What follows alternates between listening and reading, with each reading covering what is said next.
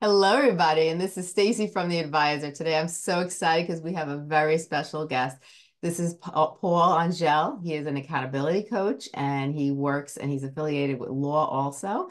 He is part of our podcast community, and he has his own podcast on The Advisor. So you can go to his podcast and listen to all of his different podcasts. He has great ideas, and he's an expert when it comes to accountability, when it comes to achieving success. And today he wants to talk about the three S's to help you reach accountability success.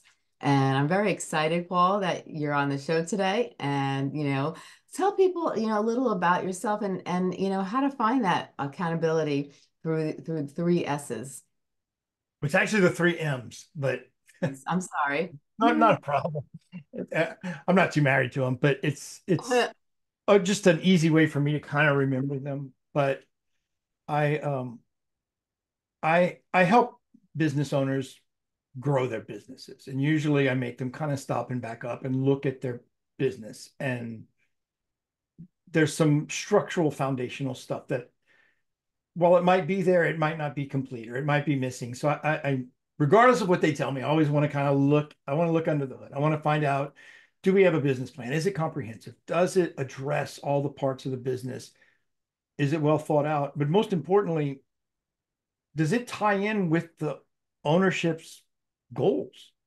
And if Right. it does, do those goals track with the owner's mission and vision and values? Because when you don't have that kind of alignment at your foundation, it doesn't matter what you put on top of it, it's going to not work. And or if it works, it's dumb luck and it's in spite of all that. But usually, and I mean, I've gone back and stepped and been happy with what I found as far as the foundation. But more often Right. than not, there's things that are missing. There's things that can improve, and it's not things you have to go out and get or buy. They're internal. They're within you. It's Yeah. just figuring out what they are, being honest about it, and acting that way. And that's really what's important about success. Because in order to be successful, you have to know why you're doing it. You've got to be able to find motivation, because every day is not going to be perfect. And you've got to figure out how to be held accountable. Hmm. You just do. I mean, I say three M's. My three M's are mindset, motivation, and mastery. And mastery is that, I don't know, that enlightened space where we don't need someone else to hold us accountable. When we don't, Yeah. we've reached that level of awareness.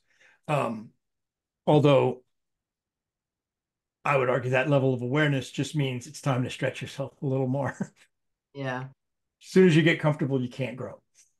Right. But that's what So it is. It's basically mindset, motivation, and mastery. So with mindset, like what's the first step? Like when you break it down to the three M's and someone wants to really grow and they want to succeed, what type of mindset should they have? How should they start to change their mindset and their train of thought to be able to start to get on the right track so they could actually build a successful business? Well, I don't like the idea that there's a right or a wrong mindset. You have one, right? Right. Um, Sometimes it's about accepting what it is. It's about learning to cohabitate with your mindset, or it's about Right. learning what it is and what that mindset could end up doing to your plans if you don't make accommodations. But everyone's got one. It's like an opinion, right? But anyone and everyone can and should always be working on their mindset. If someone thinks their mindset is good and they no longer need to work on it, I would argue that that itself might be a mindset issue. Yeah. But I'm growth minded. I'm what in whatever form. I want things to grow. I don't, because I feel if you're either living or you're dying. You're either growing or you're shrinking. I want to grow. I'm all about that. But I think about fitness models and bodybuilders. These people who have these perfect physiques. Yes. They don't need motivation to go to watch their nutrition or their food intake or what they're eating, and they don't need someone to wake them up and make sure they go to the gym and exercise. They've Right. kind of reached that mastery, but they didn't get there and say, okay, cool, I don't have to go to the gym anymore. I remember I went with a friend of mine to the gym, and he obviously hadn't been exercising in a long, long time. And Hmm. these three meatheads walk in. I mean, just giant, bowed up, gorilla looking guys. It's like, why the hell are they here? They're finished. Like, that's not how it works. You don't stop. In fact, I would argue that those people probably exercise way more than the people who are needing the exercise, um, Right. for health reasons, but they don't stop. But there's a lot of mindset issues. I mean, there's mindset issues around self-doubt and negative talk. I run into those Mhm. all the time. I mean, that's your limited beliefs, your procrastination, or your like you're building resistance. Yeah. Um, I'm one of those men who has a wife, and my wife, like most wives, needs 75% of our available closet space. That's not crazy. That's normal. Um, so I've got to adjust to some space limitations, and I kind of had to create a way around it. When there's Right. limitations like that, there's I there's zero limits on what I can personally add to my wardrobe, Hmm. with the possible exception of that disaster in 2016 where I thought I should start wearing skinny jeans. Um, there's no limitations on what I can buy. I mean, as long as I can afford it. But when I buy a new shirt, one of my old shirts gets donated. Hmm. Um, that fixes any conflict, and it places kind of a healthy, responsible limitation on what I would buy. Right. Because hang on to stuff, and but this fixes a conflict, and I'm responsible with my closet needs. But this Yeah. kind of helps with decision making, procrastination. It makes me resilient against getting stuck and unable to make a decision. Because if Yes. I was like, I don't have a shirt to get rid of, well, then don't get a new shirt. I mean, it gives you a test where you're not making decisions just without thinking through them. But Right. um, I've implemented a process, and this kind of thing works this exact same way in business. But there's mindsets issues around self doubt. Right. That's often mixed with the negative self talk. But this is where we get our limiting beliefs, and this I think also where our need for positivity and self esteem comes from. Yeah. Um, but there's fear and anxiety is a huge one. That's like, I don't know, but this is where we have that need to stop overthinking or manage stress, or getting overwhelmed. That Yeah. there's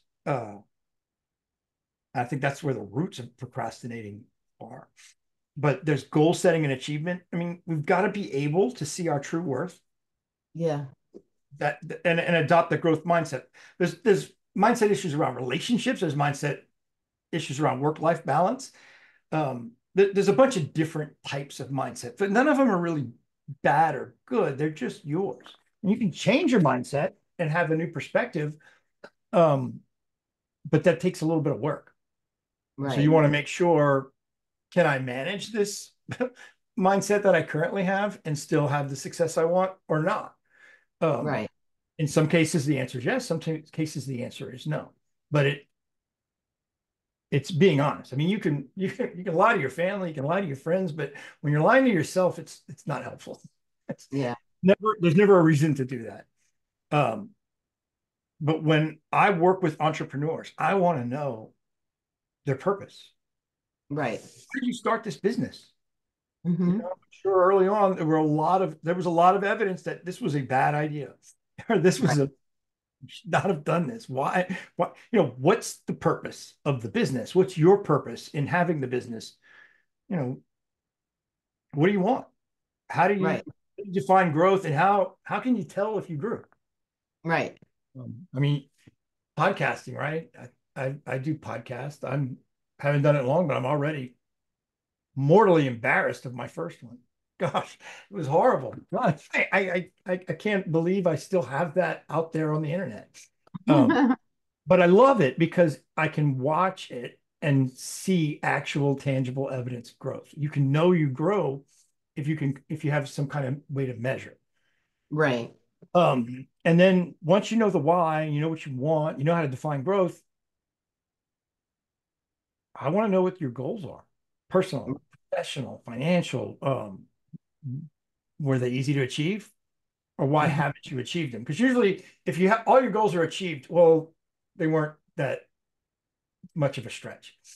Yeah. If you never achieve them, maybe you need some less stretchy goals to build up to what you're trying to achieve. But Mhm. um, I want to know if they're smart enough. How specific are we? Do we have do we know, can we measure them? Is there a time limit?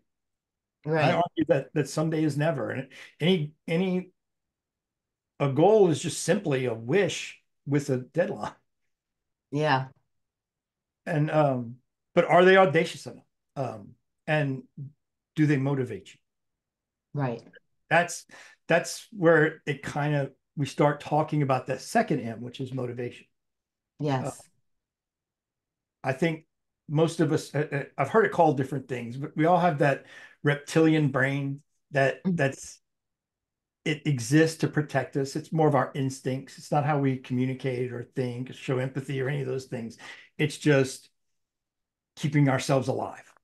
And Yes. everybody wants things to get better. Nobody wants things to change. Right. Change is bad to the reptilian brain. The status quo is what's important.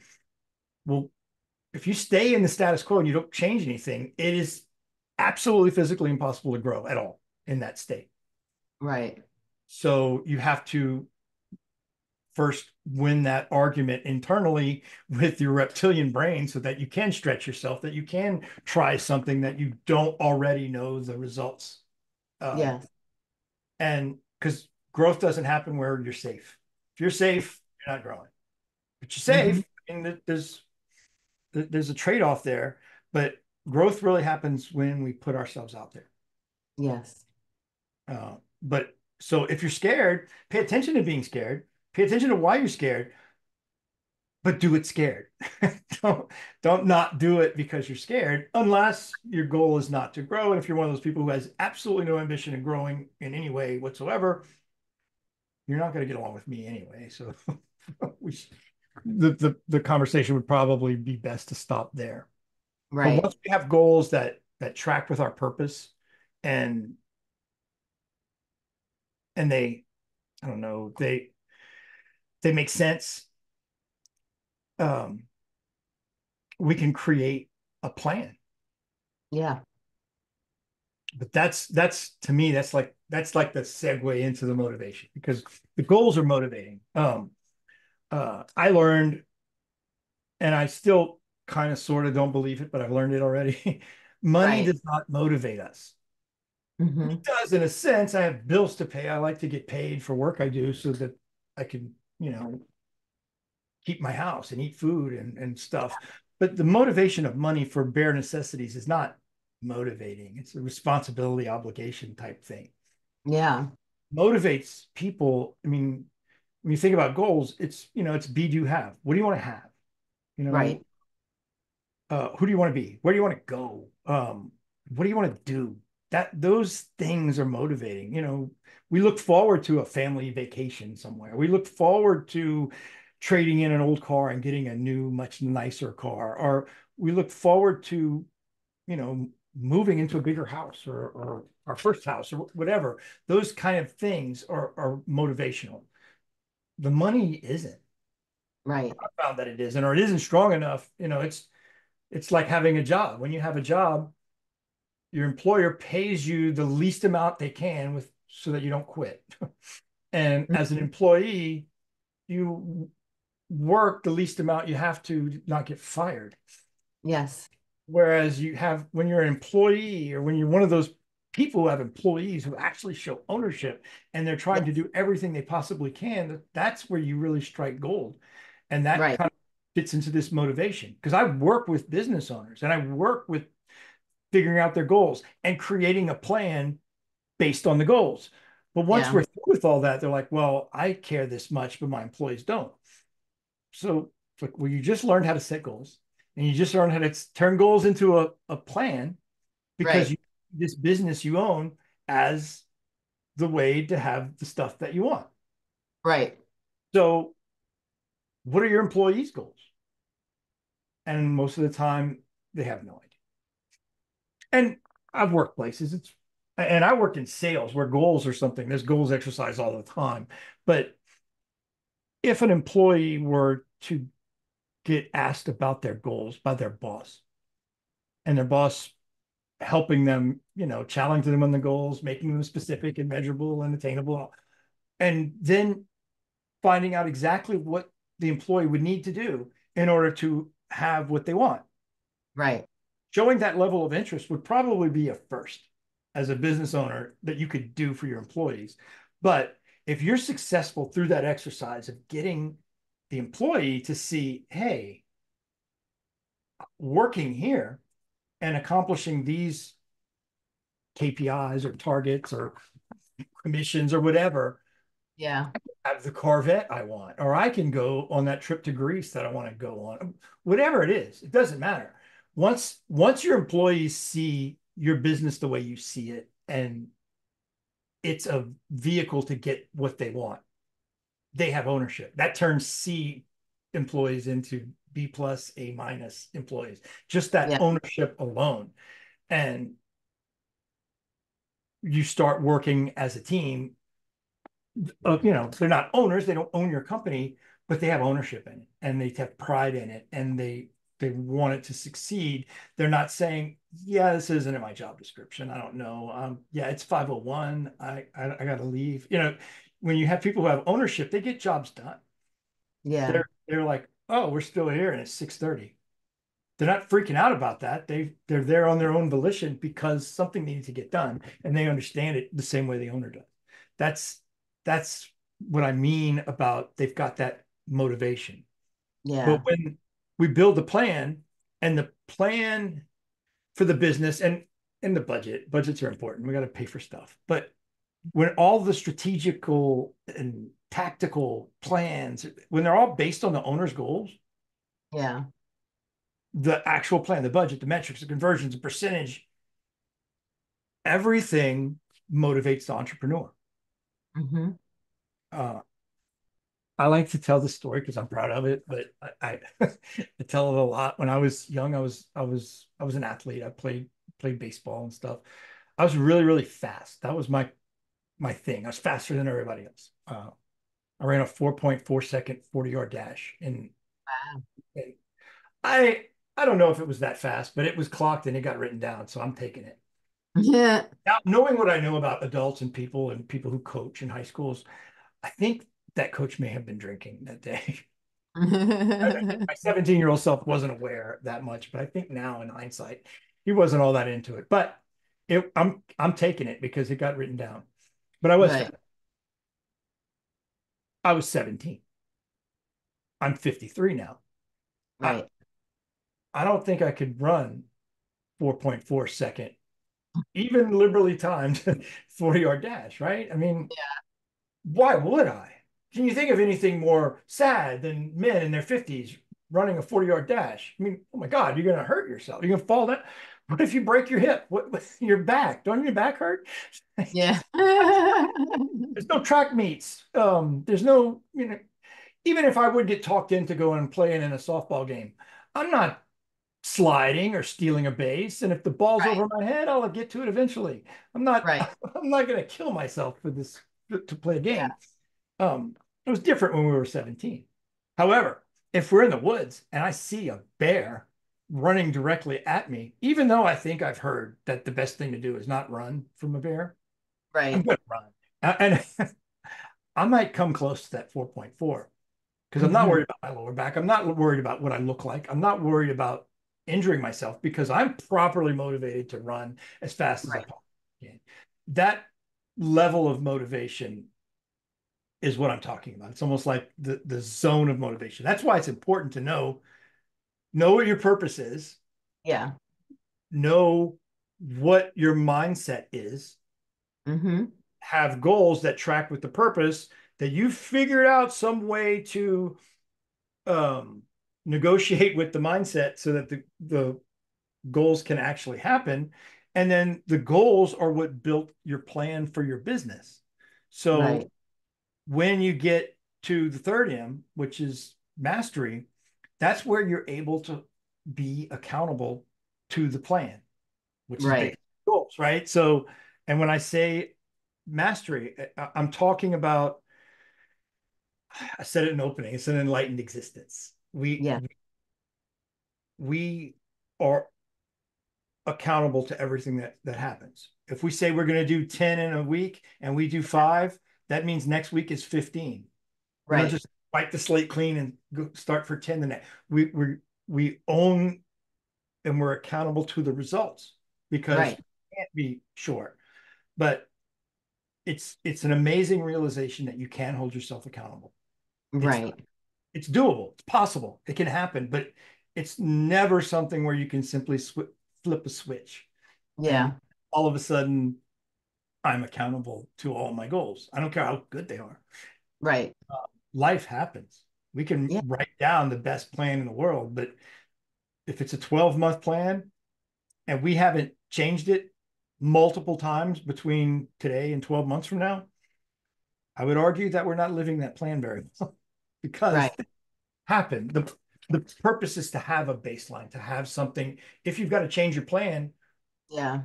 that's fine, as long as you have something important and solid and meaningful to change from. Right. Otherwise, you're just throwing ideas against the wall to see what sticks. And an entrepreneur is intimately involved with all the different parts of the business, Right. not just new ideas or not just the production. Um, and that's an issue with entrepreneurs. You didn't create a business so that you could be a replaceable cog in that wheel. You created Right. that just to fill a need, you know, implement your vision, all Yeah. of those things. That's why you became an entrepreneur. That's why you Right. did all this stuff. So the secret to mastery, at least in the interim, is to have some sort of accountability partner. This Right. happens. I sometimes advise against it, but I've also worked with like married couples that have a business together. That can work. And the reason it can work is if the two parties will agree to honestly be each other's accountability partner. Right. If you could do that, if you could build each other up, not tear each other down, I mean, that's that's that's the reason not to go into business with a spouse or whatever. Because I mean, it was a joke, but there was a sign on an office I worked in a long time. And it was somebody, those motivational posters where it said Yes. teamwork. Where was a picture, a big giant picture of a hand breaking a pencil in half, and it said frustration was the word, and at the bottom it said, don't take it out on your coworkers. That's what your family is for." And it stuck with me. I mean, it's a horrible thing to say, but it stuck with me Yeah. because if you don't, I know a lot of people, they leave work to go be with their families and to get Yeah. away from their job. Right. A lot of people, some of the same people that do that, go to work to leave to escape their family to go to be with their employees or their coworkers or whatever. Yeah. Um, I live in an area that's got a lot of oil field. A lot of people work offshore. And sometimes you can work for a month straight and you're Yeah. home for a month straight. Well, I've Right. seen these type of 7 and 7, 14, 30 and 30. That kind of has helped marriages last way longer than they would have otherwise. Right. Because when someone's home all day, every day for 30 straight days, it's time for them to go. Yeah. And they're probably ready to go. Right. But after they haven't been there for 30 days, and you got to open your stuck jars yourself, and you got to, kill the spider yourself, and you got to do all the kind of stuff that that person Yeah. does. You're happy that they're back. So Yeah. you're happy to see them go and you're happy to see them come home. And this happens on a smaller scale with daily work. But when you work together and you're entrepreneurs, possibly working together from home, there's no escape. Yeah. So it's very important to be aware of mindset issues. It's very important to be aware of the goals. It's very important to be aware of each other's purpose. Sometimes Yes. it's not the same. I mean, they could cohabit, you could have two uh, complementary purposes, um, but you get into problems when the goals are different. Like his 5-year goal might be to sell this business and move to Mexico. Her 5-year goal might be to triple this business and expand into 14 cities and involve the children in the business. Right. That's probably a conversation that needs to happen. And that's why I start at the beginning. I want to know the goals. I want to know who's involved. I want to know what's the, why are you doing this? In a Yeah. lot of cases, especially early on, you could be doing way better financially with much less work by working for someone else. What's Hmm. driving this? Are you playing the long game? Are you lazy? Or do you feel like your skills are, what's driving you? And you want to be honest about that. But Yeah. once you've got someone who knows and understands your why and your goals, and there's someone, they can hold you accountable to your plan, your budget, Right. and your Mhm. pivots and stuff until accountability basically becomes a habit. Yeah. When it's a habit, that's where the magic happens. And that's where I've seen it. It's not a problem. Yeah. You don't need the help anymore. Now, I would argue that this is probably a good time to expand because you don't need help. You've gotten to one level. Okay, new level, new devil. What are we going to be dealing with now? But Right. that to me is mastery. Hmm. It's a cycle. You start out, you want to know why, then it turns into goals. We have some, back and forth with the mindset or the mindset issues or the mindset tweaks or those kind of things, um, and understand what the limitations are. You Right. know, a lot of entrepreneurs, they could be a whole lot more expansive and growth minded if they had way more time and money. Right. But you want to know the reality of your situation. This is what I have. This is what I can do. Yes. So the more I improve, the bigger, my marketing budget gets. Right. Because the marketing budget gets, the more customers I can attract. The more customers I can attract, the more revenue I'm going to get. But it's not all going to me because it's going to be more work to do. I'm going to be hiring more people. So there needs to be a plan that anticipates the growth. Yeah. Heaven forbid this marketing works. Then what? You know, Right. if you're a pie maker and you're making pies, you can make 100 pies a day, and your marketing gets you a 10,000 pie order. Hmm. Do you say no? Most Right. people don't, but even given the limitation of how many pies you could possibly make, but I there's going to be problems, and I prefer the problems that come with money, like too much business, than the Yeah. problems that come with no money, like not enough business. But Right. I've had people with a straight face say, I don't want more business because will have to get a bigger office or I'll have to hire someone. And it's Yeah. scary. And, but those types of conversations lets us know it's like a thermometer for the mindset. Okay, Yeah. it's a fear of hiring someone because it's a huge responsibility, especially if Right. it's like a law firm. I work in law firms a lot, and you're hiring somebody that makes 6 figures. Yeah. You're just not responsible for yourself. I can eat ramen noodles and sleep in my car.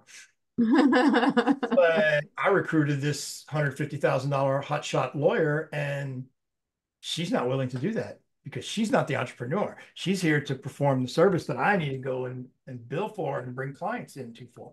So Yeah. that's, that can add, some people are scared of the stress. Some people are scared, you know, they know it. They know their numbers. They have a business plan. They know I'm going to pay this person $100,000, but they're going to bring in 300,000 or whatever the ratio is. Hmm. They know that. Still scared. It's still fear. And I argue, like I said, do it scared Right. or don't grow. It's the growth doesn't happen if you're always playing it safe. I know Hmm. gamblers say scared money doesn't make money. Right. Sometimes you double down. Sometimes you raise the pot. Sometimes you you know, the bigger the risk, the bigger reward. Right. But risks are risks are risks. That's what's good about having a plan, because if you have a plan, you can mitigate the risks. You can hedge your bet, so to speak, or you can have contingencies and backup plans and workarounds and things that can happen. And you can, as you Yes. build a team, if you're a good leader, you're getting ideas and solutions from your team. It's not Right. just from top down. But that's the three M's. It's mindset, motivation, and mastery. It's actually mindset, motivation, accountability, but I like having three M's. So mastery is where I turned it into I turned accountability into mastery. I love it. Now, if you had to summarize everything we talked about today, what are some of the things you'd like to emphasize to the listeners about the three M's and about the conversation that we've had? Because you touched base on a lot of things today. Right. Well, it begins at the beginning, starts at the beginning. We start with the mindset, we start with the purpose, we start with the why that turns into the goals. Can't skip that. Everybody wants to skip that. Not everybody, but a lot of people want to skip that. Oh, I already know my goals. I did a goals exercise on a workshop on LinkedIn. I know, I don't care. If you're working with me, we're going to do it again. Now, we might Yeah. be able to do it quickly if you have, really advanced, well thought through goals. Um, if you have a really comprehensive business plan. Um, Yeah.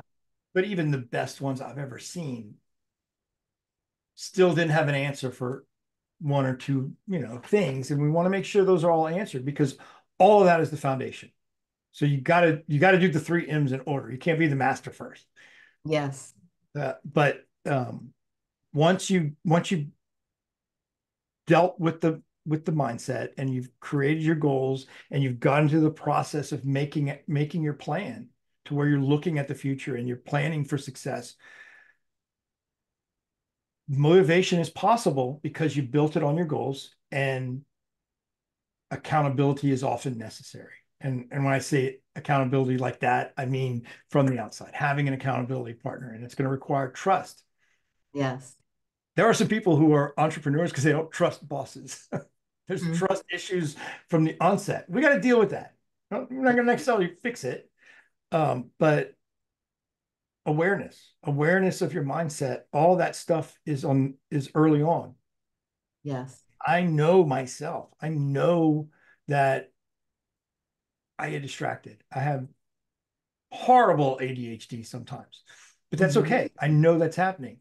I don't ever go into a conversation without some sort of outline. I think ahead of times because I want to stay on task. I want to stay on track. Um, but managing that, I might get 2 hours out of each day more than everybody else, Right.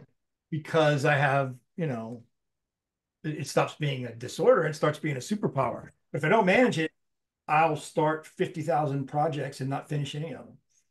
Yes. And my wife loves that. She Mhm. loves it. I'm kidding. But if you've ever been around people with ADD, they do that. Well, the first step is awareness and knowing what it is and managing it. I'm not going to fix it, but Right. the more you embrace your mindsets, the less you see them as something to overcome, as something that you can leverage for something else. Right. I mean, people who are like hopelessly suspicious of everyone else, embrace that. Become a private investigator. Go work at the police department. Yeah. You know, I would probably not be a relationship counselor. Right. Mindsets, understand everything is a gift. It just depends on how you look at it. And that's Exactly. start there. And that's foundational. But the motivation necessary and the accountability, no one's holding them accountable to it. They're not holding themselves accountable to it. They just really at the end of the year, our goals were not met. Right. Well, when you have an accountability partner and let's say you made a business plan for the calendar year, in February where you are Right. based on What happened? Did we get our financials for January? Right. All the tenets of the plan that we were holding ourselves accountable to. Did we win? Where were we? Where we, you create a plan. It's not, you're not going to hit it, but it's going to be a baseline. Are we over? Are we under? Where do we start from? We might find after a quarter that our plan was a little low. We're going to hit our revenue goals in June. Maybe we should push ourselves a little more. Right. Or, yeah, we're probably not going to do half of what we put in our plan. Right. Either make whatever investments are necessary to ramp up productivity and marketing, or we figure out how to make half as much profitable Right. and grow at a pace that we can handle. But you need a plan. It needs to be based on your goals. Your goals need to track with your why. You need awareness of that, of the mindset. But if you do it, and if you do it the right way, motivation's easy. What I call proper motivation. Goals Mm-hmm. motivate us. And the accountability is basically, I see it like a coach. A coach is reminding you, say, okay, do you want to tell your spouse that you're going to Jersey Shore for a long weekend instead of 2 weeks in Greece with the helicopter and the villa on the Mediterranean? You Mm-hmm. don't have that conversation. Nobody does. So what happens instead? You don't have that bad quarter. You're Right. motivated. It's the same way as running fast when you're old. It just, it all works together. But to be an entrepreneur, to be successful, know why you're doing it. I've talked to people in the why section, and the outcome of that conversation was I need to go back and work for somebody else. I'm not an Yeah. entrepreneur. I'm not willing to do all of these things. And that's fine. Most people aren't. Yeah. True entrepreneurs, it's not necessarily a blessing. I mean, it's a blessing when you have an idea and a company and something to do. But I know true entrepreneurs who are stuck in cubicles and they can't quit. They're stuck in a job. It's a toxic hell for them. Yeah. But when I see people that own businesses, even if they're successful, there's certain characteristical things that I pick up on. Like they speak of their business like they speak of their children. Mm-hmm. That entrepreneur, they don't care if they own a law firm or a whorehouse. It doesn't matter. It's just a business. I'm putting money and time into it, and more money and time is coming out of it. Whatever the business is, it doesn't matter. That's a true entrepreneur. Yeah. They may have standards and a code, but it doesn't matter. Right. When the owner of a restaurant is also the chef, that's really hard to overcome. Unless they Mhm. bring in a chief operating officer to run that business. Um, Yeah. they're too, they will overspend, they'll spend 10 times more money to increase the quality of the product 1%. Mm-hmm. And while you don't want to cut corners, you're trying to create a work of art and you're treating the business like a child, like one of your children. And it's really hard to be profitable. It's not Yeah. necessarily an entrepreneur. And I know some chefs who are entrepreneurs and they've Mm-hmm. opened sushi restaurants and steak restaurants and themed restaurants and diners. And I mean, just it doesn't matter. But they are a chef, Right. but they're an entrepreneur. Mm-hmm. Um, they realize that the actual cooking is a task you hire someone else to do. Right. If it's dependent on you, your business isn't sustainable because what happens if something happens to you? There's no more business. Right. Go on vacation. How many small business owners do you know that have not been on a vacation in years? Right. Because the second they stop working, the business dies. Mm-hmm. They're probably not entrepreneurs. They're stuck. They got a job. They're working Yeah. in the job owns their time. Right. That's the beauty of being an entrepreneur. You take control of your time. Exactly. But it's mindset, motivation, and mastery, but in that order. I like it. Now, what kind of services do you provide? Well, the main thing that I do, and I work with business owners, is we work to create a business plan. Mm-hmm. I've simplified the process because I'm a simplifier, not a complicator. I know that things are more likely to be implemented if they're simple. Yeah. They're easy, but they're simple.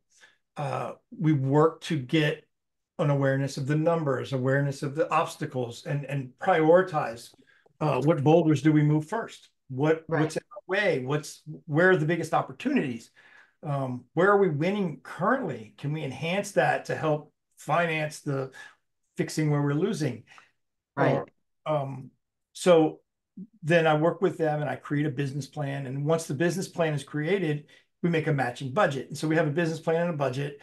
And it's really, really, it gets down to percentages. For example, if you know you need 10 customers in a month, Right. how many leads does it take to get someone to set up an appointment? How Right. many appointments need to be set to get someone to show up? Right. How many appointments showing up result in people signing and engaging and being your client? And of the ones who sign and engage and be your client, how many of them pay on time and in full? Right. So if you need 10 people to pay on time and in full, and it takes 10 leads to get 6 appointments, you got to set 6 appointments to get 5 to show up. You get 5 to show up to get 3 to sign, and 3 to sign means 2 are going to pay. Well, 2 paid took 100 leads. But if you need Right. 10, you need 500 leads. Right. That's okay. 500 leads will get you your 10 customers who paid. You want to know what that number is. You don't want to tell your marketing people that I need 100 leads because Right. I close 10% of every lead. Well, it's not entirely accurate. Knowing Right. your numbers is it's in it, and that's a big mindset thing. But that's what I do with them. I get them. I find the different issues, the different things that are holding them back. We address them. We acknowledge them. We either put them into our process or we work on overcoming them. But we create a business plan.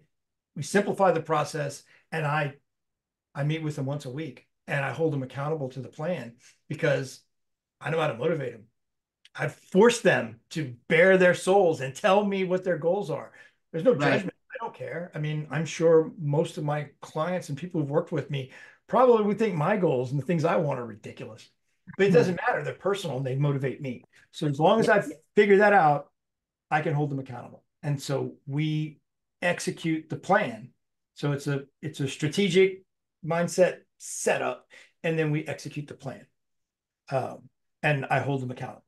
And because of the process that we go through all these steps, I don't, people will advertise, oh, 10x growth. Yeah. Well, maybe if you did $50 last year, we could have 10x growth.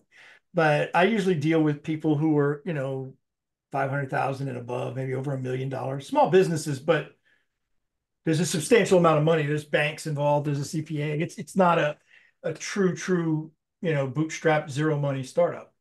Right. My clients grow 50 to 60% every single year. And that's significant when you're talking about $1 million, because what's really important is whatever percentage of the top end revenue that you get to keep. That Right. percent doesn't change sharply. It's pretty glacial. If you're getting 20% of $1 million, probably getting 20% at $2 million because you're a different company at $2 million. You're a bigger office, you have more employees, you have more expenses. It Yeah. grows. It might go to 19 or it might go to 21, but it's not going to 50 or 10. So you Right. plan for that. So when you grow by 60%, that means that net income to the owner grows by 60%. So if you Right. did 100,000 last year, you're going to make 150, Hmm. 160. I don't like to do math in front of people. I feel like I'm slow with it. But Mm.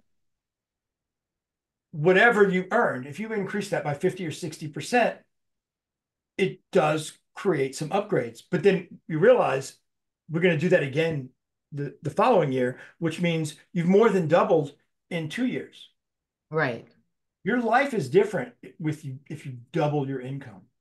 Oh, yeah. And you don't have to look at that as being greedy, because the bigger your income, the more able you are to do things, cool things like donate money to a school or a church, or volunteer your time, or do work for free for people. Yeah. So people they mess up and they do that first. And then they end up with a bunch of clients that aren't paying them, and they feel good about what they're doing, but they have to stop, and so they can't help anybody. So it's the Yeah. paying customers that can help you offer services to people who can't afford it. Right. That puts the profit thing in perspective, but profit is profit. If I pay you for a service, I value the service more than the money that I gave you. Right. But you get the profit because you get more money than it costs to deliver the service. It's a win-win. My grandfather used to he was the businessman in our family. He had a bank. He was a vice president of a bank, but it was a big bank. It was an important job. And he used to say, when you're negotiating, you know it was a good deal when both parties think they screwed over the other party. They're both walking away from the table thinking, oh, played him like a fiddle. Mm.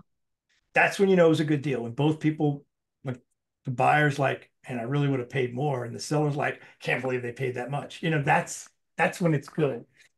I don't necessarily like putting it in that negative sense, but it works and it makes sense. But when Yeah. all parties are happy and everybody gets what they want, that's a deal. And that's profit. And it's profit on both sides. Right. But there's Exactly. talked about mindset issues.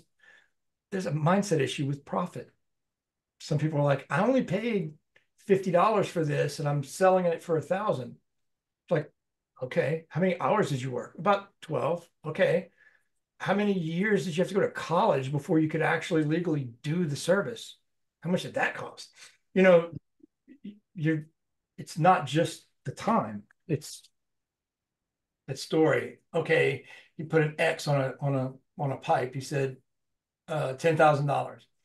75 cents to write the X, $9,999.25 to know where to put it. That's profit is okay. And I've worked with a lot of people that needed to be able to say that. You can't be Now, you can't be an entrepreneur if you're not mindful to making a profit.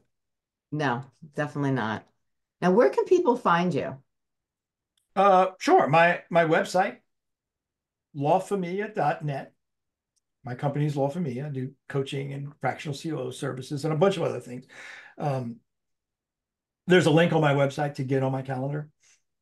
I will, anyone who wants, I'll do a 1 hour coaching call where I kind of go through the basics of what they would need to do to make a business plan. And if the people are really, really smart and they have a lot of free time and they get it and they're gung ho, they can take the information I give on that free call because I don't hold anything back. They can go Right. create their business plan and hold themselves accountable. And I would be stoked to learn that happened. That would make my day. The Yeah. reality is I'm expecting some of the people that I talk to are going to see this is something that I need to do. This is something that can improve things. Right. And then some of those people are going to say, I know myself. I know Right. I start out really well, but it's going to fizz out. I need that accountability. And I do both. Like I don't do accountability coaching to people who don't have a business plan. Right. And I don't see the point in making a business plan for someone if I'm not going to hold them accountable to it. Right.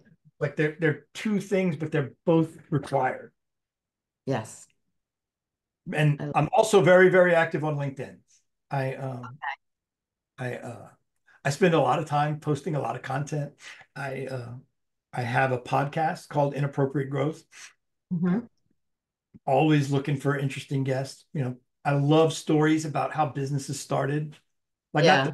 not the successful, cool part now. I'm not Right. interested in that. I'm interested in when you slept in the car, you ate ramen noodles, it destroyed your relationships. You thought you made a huge mistake. Right. That's to me more useful Yeah.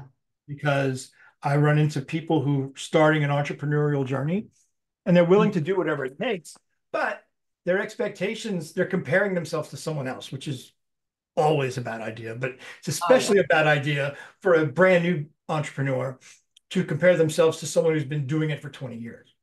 Exactly. Chapter 100%. one and happily ever after is never the same part of the story. No, definitely not. There's a lot of stuff that happens from the beginning and before the end. Oh, yeah. This has been amazing, Paul. I really enjoyed this session. This has been an amazing podcast. I really enjoyed learning about the three M's and really putting them to usage and putting them into action because I think a lot of people, have to understand their steps in order to reach success.